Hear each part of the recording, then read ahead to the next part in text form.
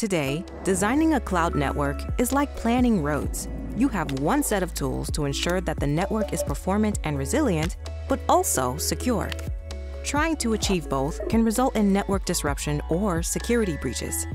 Our customer is running a product registration application for the Carco company that encompasses a front-end web server storing customer information in a database. Current network security is complex, with many interconnected components that rely on error-free updates and management to maintain the security of the initial design. But this complexity leads to mistakes like misconfigurations. Imagine a network engineer adds a new application to the internal subnet and makes an error while updating the route table that makes the default route target an internet gateway. The database, which was secure when the network was designed, is now inadvertently exposed. Mistakes like these can result in compromises in less than 30 minutes using tools that are readily available on the dark web. A small configuration change now becomes a breach. This is where Zero Trust Packet Routing, or ZIPR, comes in.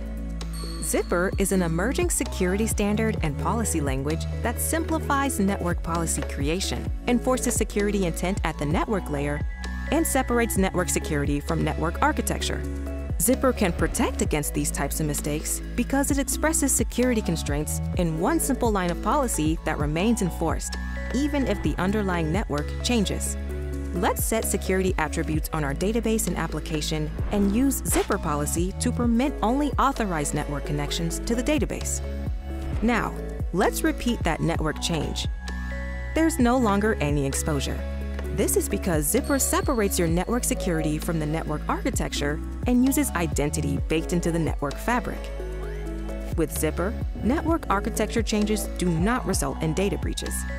ZIPR prevents data exfiltration by enforcing security intent at the network layer, defining specifically allowed paths to your data and enforcing those rules at the network layer. This simplifies security management and auditing while improving overall security posture.